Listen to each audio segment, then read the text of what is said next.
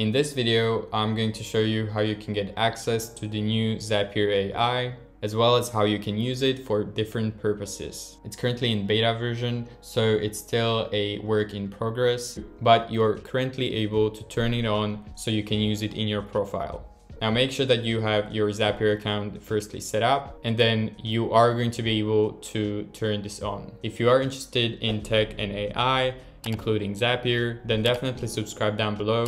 I post every single week. All right, let's get started. So the first thing is that you see that my homepage currently looks different than yours. So in order to get this activated, you have to go to a page called zapier.com/AI. Here you can see a landing page which is explaining exactly what Zapier AI is and how you can also activate it in your profile. So here it says, power your automation with AI.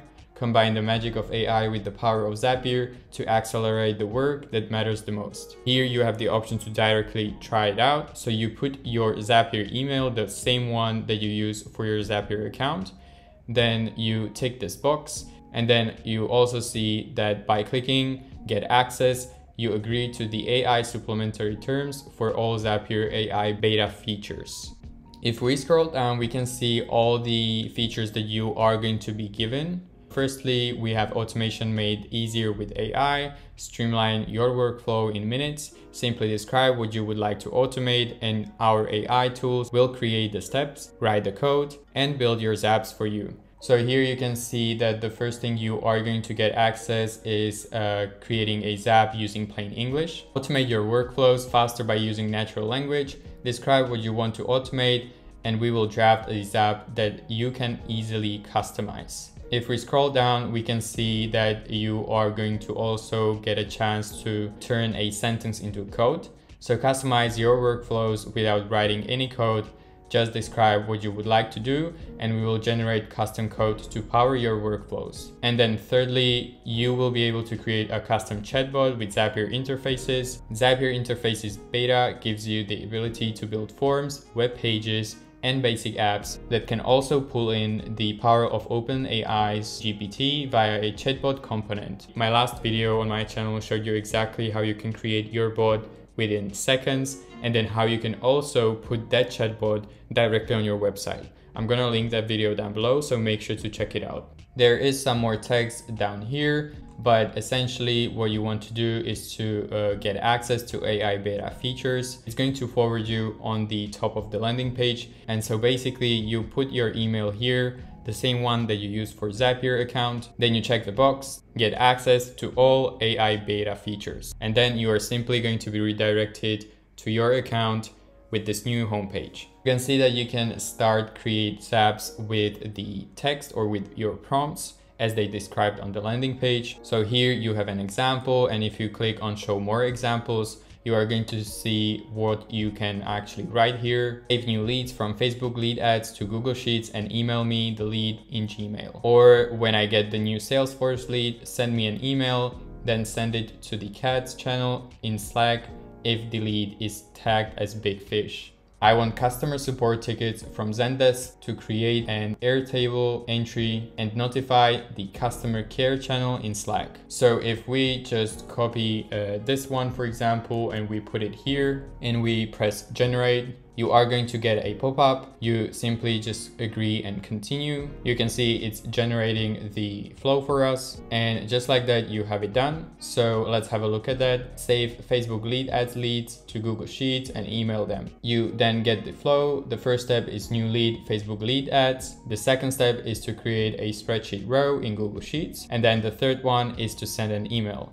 exactly like we wrote. You can also click on the arrows here, and then you can change it. Or if you press on this one, you are going to be able to delete the step. But then if you want to try to use this workflow, you simply click on try it, and then you are going to be redirected to your workflow builder. And here you can see that we have the flow built for us immediately, but you then simply just continue and build your workflow as you are used to. The next thing you are going to be able to get access to is something called Zapier Interfaces. So here you simply can go to interfaces.zapier.com/interfaces. Here you are going to be able to build your chatbot forms, lead captures, simple CRM forms, and much more.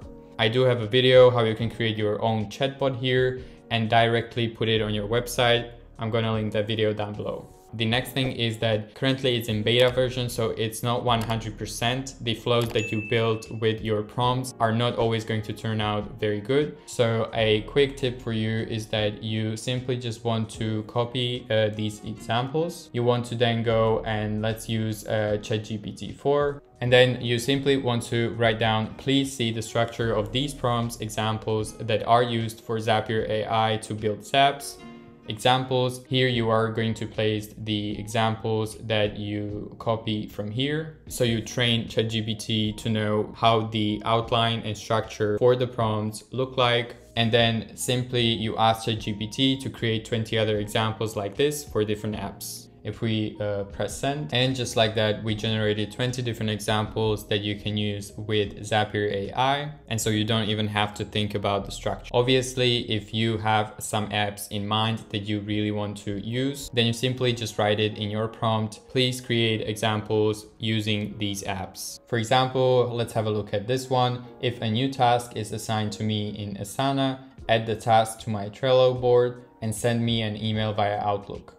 Let's copy this one, go to our Zapier AI homepage.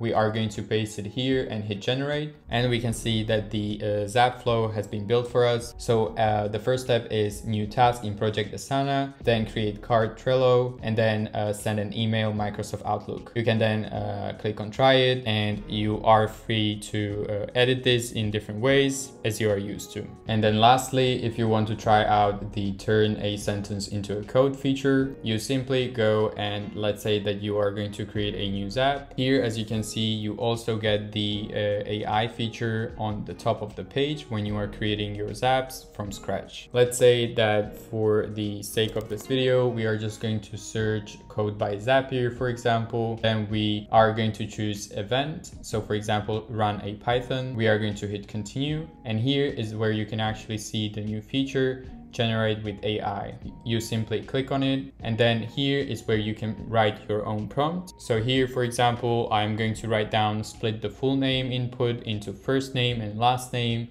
and I'm going to hit generate code. I then get the code, and I can simply just hit the add code button, and the code has been automatically added here. And then I simply continue with the flow. Here they're also letting you know how to write your prompt. So you should use plain language in your prompt. You do not need to use technical language, avoid ambiguity, be clear. You can manually edit your AI generated code at any time. For action steps, you can reference, input data from your code step. If you are making a request to a specific API, it is recommended to include the name of the API in your prompt. And here you have some examples again. All right, that's it. If you enjoyed this video or if you learned something new, please give this video a thumbs up. If you are interested in tech AI, including Zapier, make sure to subscribe down below. I post every single week. Thank you so much and have a great day.